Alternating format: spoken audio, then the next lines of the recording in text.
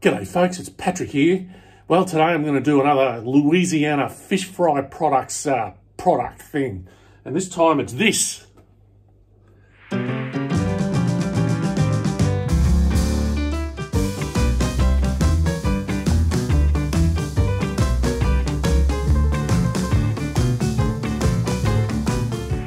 Red beans and rice, folks, that's right. It's a famous dish. And apparently there's 10 squillion ways of cooking this stuff. I've seen all sorts of different methods and ways of doing it and stuff you put in it. Well, I bought this and I'm going to try it their way. Let's have a look at it.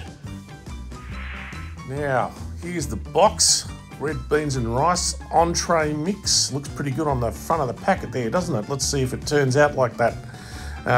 It probably will, because this Louisiana stuff's usually pretty good in my experience.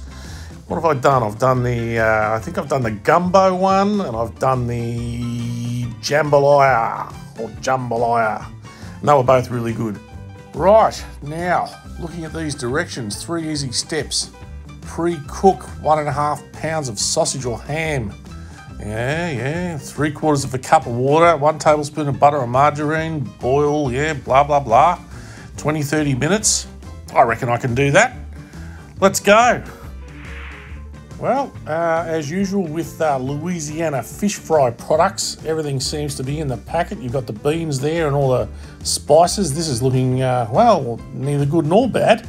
We'll see how it turns out. But of course, for those of you that don't know, folks, this is a ham hock, pre-cooked, that I'm going to whack in the oven and slow cook for a few hours just to make it fall apart like this. Oh, I can't wait. This is going to be good.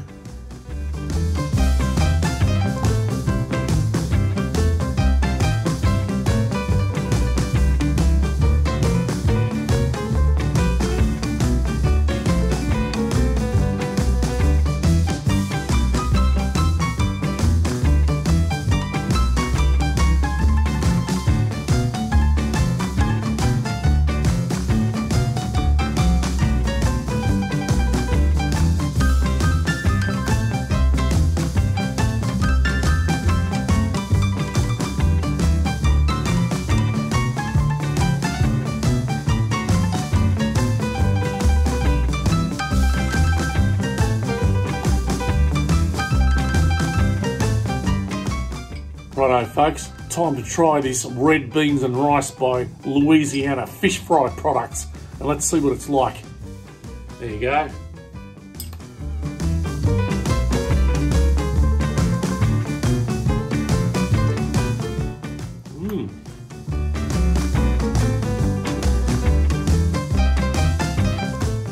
I'll tell you what I like about this, folks.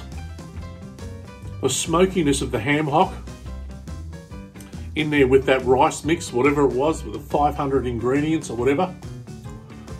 It's salty, but not, it's on the edge of being too salty. This is delicious, but I can't help but think, I wonder if I could somehow make this recipe myself and make it just as good, or maybe better. What do you reckon? Louisiana fish fry products, good stuff. I'm loving it. I'm going to go and finish the rest of this. Until next time, see you later.